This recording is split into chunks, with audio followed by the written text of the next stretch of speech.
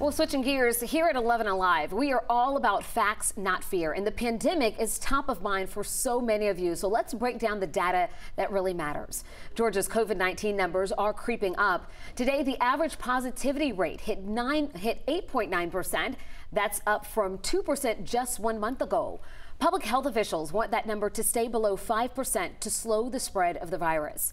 The numbers forcing the CDC to recommend all students and staff wear masks in schools. Gwinnett County Schools is the latest district to adjust its policy, but not every district is following the recommendations. Our Paulo Exuro explains.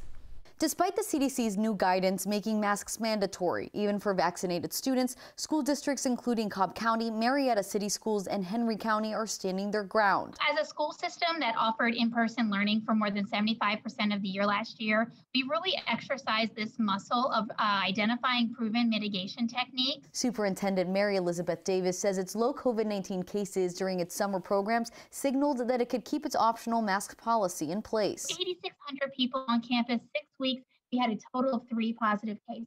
I really think the key is the monitoring of substantial spread. She says about 60% of Henry County teachers have shown an interest in the vaccine. Meanwhile, hours after the CDC's announcement, the state's biggest school district, Gwinnett County, said it's making masks mandatory. That's had the community talking, from a substitute teacher who's asthmatic. I can't physically put myself in that position in the classroom because I know how the schools are set up. A majority of the classrooms don't even have windows, and some of the hallways are very narrow. To parents like Michael Tweedy, whose kindergarten son has a learning disability. Critical that he gets that face-to-face, unmasked attention.